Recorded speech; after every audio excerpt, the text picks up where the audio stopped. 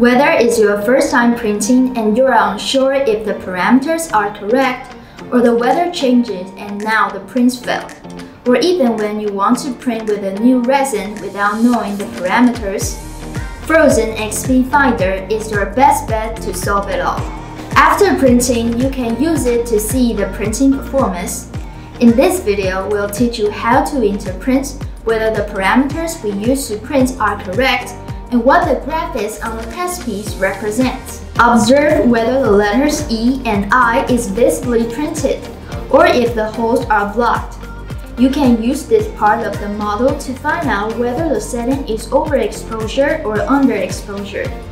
Also, observe whether the smallest cylinder is printed out, or if the cylinder is too thick.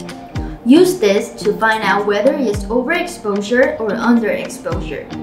After confirming whether the exposure parameters are suitable, you can observe the circular slope in the middle. The slope can show the performance of different layer thicknesses. Lower layer thicknesses will create a more detailed display, but take longer to print. After observing the performance, now let's pay attention to the textures of the four corners. They simulate the printing result you can get when you print a real model.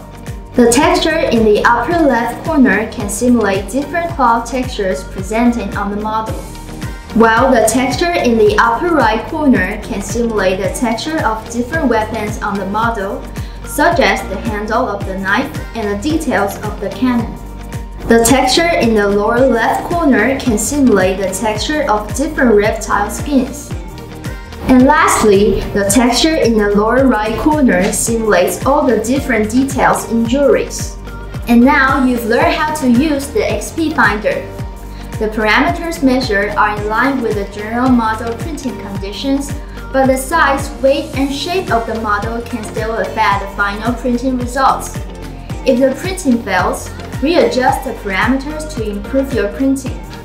If you are using a Sony Mega 8K to print a model larger than 30 cm, please refer to the Sony Mega 8K tutorial in another video.